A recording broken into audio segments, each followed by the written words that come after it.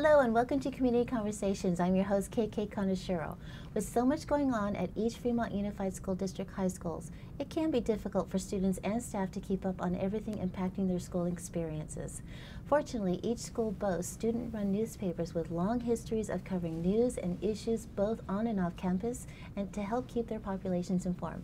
With us today to discuss their publications and the roles they play are Navia Carr, Editor-in-Chief for American High School, The Eagle Era, Kayla Kim, President of Kennedy's High School's Titan. Is that it? Just the Titan? The Okay. Titan Tribune. Okay, and Uma Bhatia, who's the editor-in-chief for Washington High School's The Hatchet. And of course, our favorite co-host, Dr. Jim Morris. Thank you so much for being here. So first of all, I gotta ask, how long have you been doing this? Is this for 1 year, 2 years? How long have you been doing? We're gonna start with you. Well, I joined the journalism class last year. Okay. So, yeah, 2 years now, but I became a lot more active and I took the role as like a lead role in the club and the program this year. So, Okay. yeah. Okay. And you told me earlier you've been doing this for 2 years, right? 3. Three? Oh, yeah. wow. My first year I was a staff writer, and last year as a junior and this year as a senior, I'm editor-in-chief. Okay. How long have you been doing this? Yeah, so I've been doing this for 3 years. Wow. Yeah, so my first year I was there as a reporter, and then my second year I was there as a co-features editor, Okay. and then this year I'm there as, as the editor-in-chief. Okay. So, was the newspaper job meet all your expectations? Was it different than what you expected? Anything surprised you when you first joined the journalism class? Because you know what you see on TV is different in real life. Yeah. Well, initially, like when I was put into the class, it was really surprising to me because I hadn't signed up for the class. So, like, just being honest, like, I didn't really like intentionally go into it. So that's kind of like a funny story. But like, I really enjoyed it, and then I ended up like taking off with it. So, Oh, good. yeah, Good. it was everything that I expected, but I didn't have any expectations. Okay. Was it everything you thought it would be? Yeah, so I have an older sister who went to Mission San Jose High School, and she actually worked on the smoke signal. So she was the one who encouraged me to join the class. Nice. So I already had a lot of expectations, so it was a fun experience the first year for sure. Nice.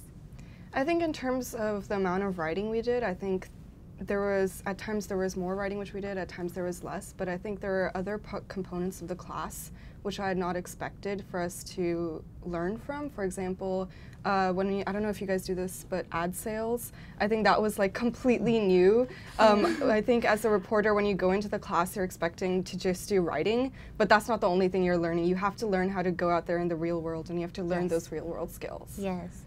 Good for you, because sales is hard. It is, yeah. So can each of you tell us a little history of your paper? Because is this a new thing, or have you guys been publishing the papers for 20 years, or how does this work? So our paper, the Titan Tribune. Why don't you hold it up so people can see? Okay, so this was the second issue of this year. So Okay. this is just like the front spread. Okay. And so it started not too long ago, like 2010. Okay. Yeah, so it was started.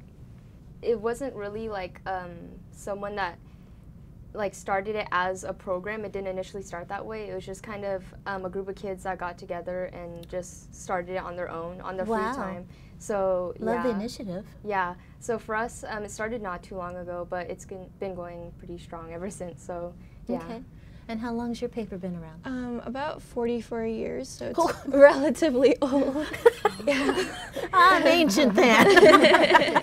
Okay, that's great. Yeah. And your paper? So our paper, The Hatchet, has actually been around since 1916. So even before 1916. Yeah, even before Fremont was That's incorporated. older than me. Right. And so this was actually our last issue.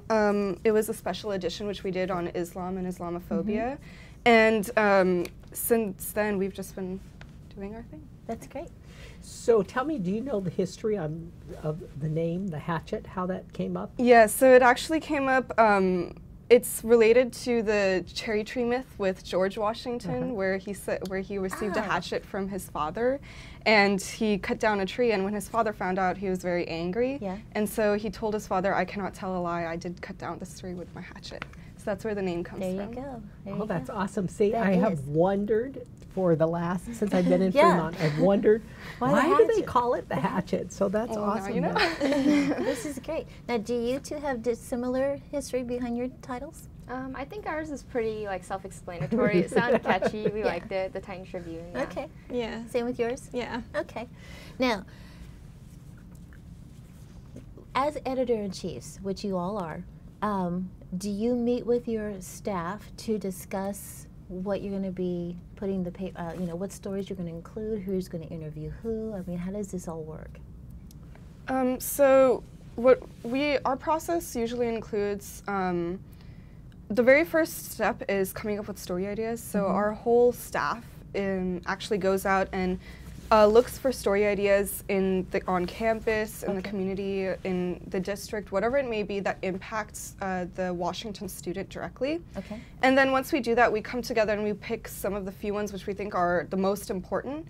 And then once that is done, the editors meet and we assign stories to the different reporters. And from there, it's more of just the editors managing which stories go into their sections. And then if there's anything specific that comes up, then we look at it together and see how it should be dealt with. Is it similar with your papers? Ours is a bit more loose, so every month after we've published our issue the previous month, we have a budget meeting. So this is where everyone, including the editors, come together and we just pitch ideas and we write them all out on a board. Okay. And we just assign these stories to each staff writer. Okay. And go from there. Now, is it fair to say that all of you started out as reporters? Yes. Okay, so as an editor-in-chief, when you've got a younger class person and it's their first interview, and they're nervous, of course, how would you coach them into being more comfortable in talking to strangers about a story? How do you help them with that? I think we encourage people first to kind of find something that they're like really enthusiastic about, something that they want to talk about, you know, something that they're more comfortable with, so that they're not as nervous. So for the younger generations, like whoever's going to be taking over the newspaper when I'm gone, I think there's a lot of potential, and I haven't really had to coach them because they're already like, they started really strong. And yeah, but as for nerves and stuff, our school is really laid back, so it's like not in a bad way, not in a bad way, but everyone knows each other. You know, it's pretty small. Everyone knows each other. Everyone knows who everyone is, so it's more like close knit.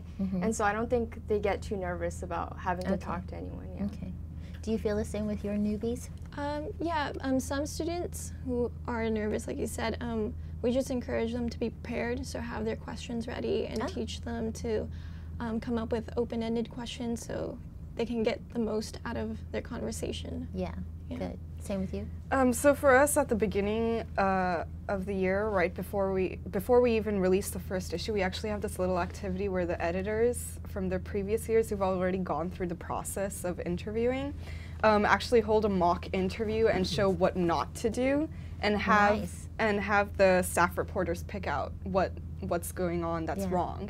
And so I think that really helps. And then we also go through a few different tips. And then, of course, the editors are always there to help out the staff reporters if they have any problems.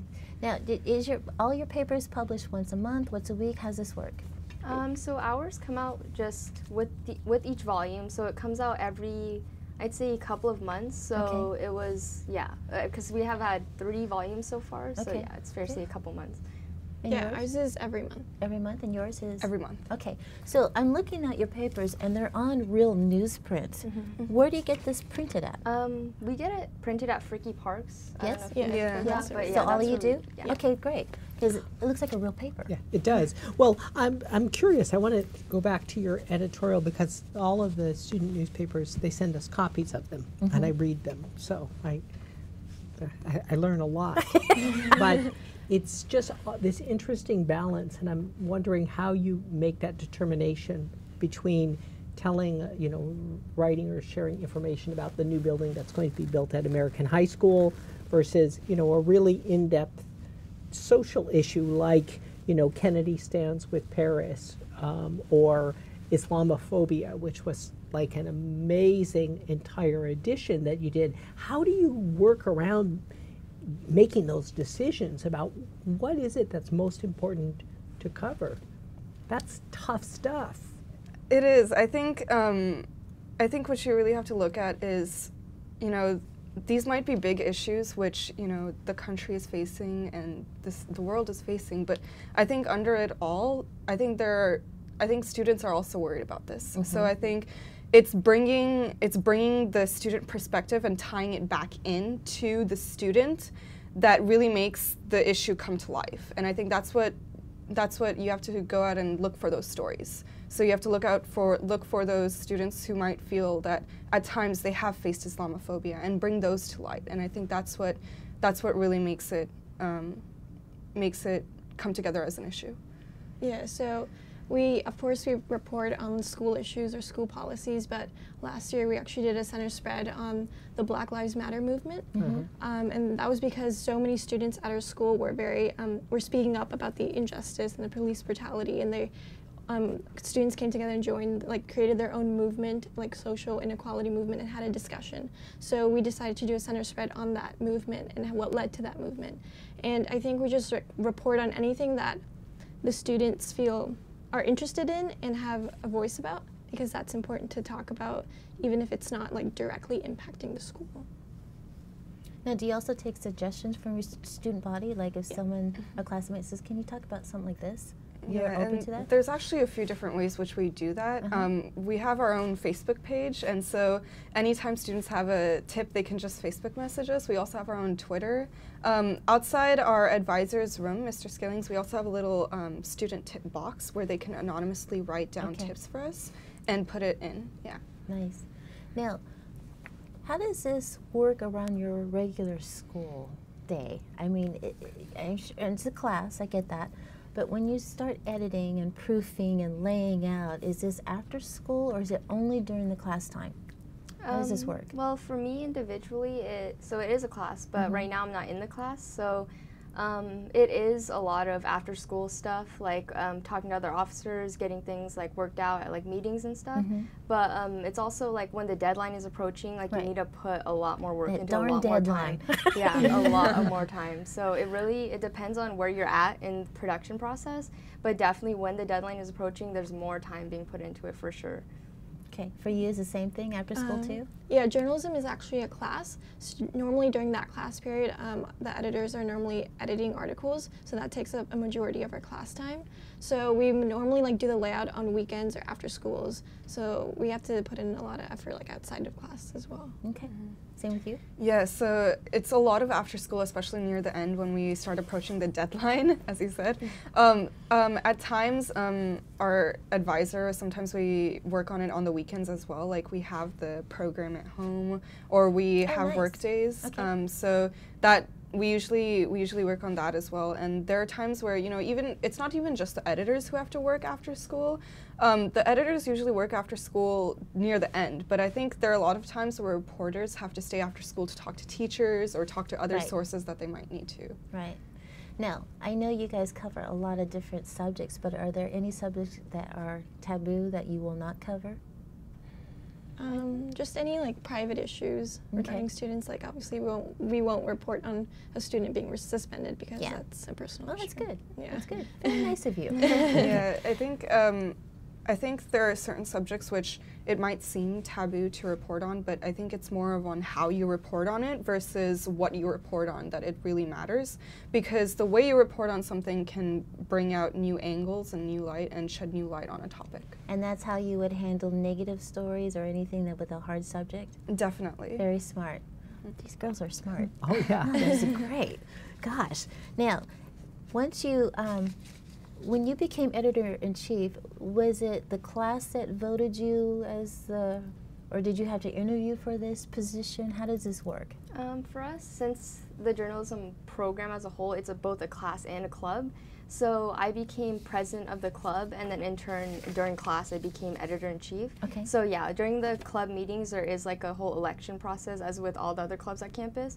So yeah, it was like an election sort of thing, yeah. Because I'm sure you weren't the only one in your class who wanted the job. Yeah, Okay. And then you make the speech, and you go up there, and then everyone votes in the ballot, so yeah. Nerve-wracking. Yeah. How was your position determined? I was actually appointed by the advisor. Oh, nice. And you've had it for 3 years. Oh, 2 years as 2 editor. years. Yeah. Okay, good. And you? So it's a bit more complicated in that we have to, at the beginning, we have to write a letter, a one-page letter talking about our goals for the newspaper Okay. and what we would want to change, what we want to keep, what we think was done well this year, what we think could be improved upon. And then from there, there is a PowerPoint presentation in front of the class, as well as an interview with the advisor and the previous editor-in-chief. Wow. And then, and then the class as well does kind of a ballot thing, and then the advisor and previous editor-in-chief decide. Yeah. She's ready for the world. Wow. Now, how do you think your experiences with this editor-in-chief job will help you with your future life? I think a lot of the things that you do while you're making the paper, like she mentioned before, it really teaches you to go out there and, you know, talk to people and not be as, you know, like nervous to go out and just, you know, Right. ask for an ad. Yeah. But also it definitely has, like, it really, working with news and always, you know, seeing news and being exposed to what's going on, I think it really, like, gives you a different look at what's, you know, like what's really happening. Right. And I think that definitely does, like, stick with you, and it teaches you a lot, for sure. Good. How about you?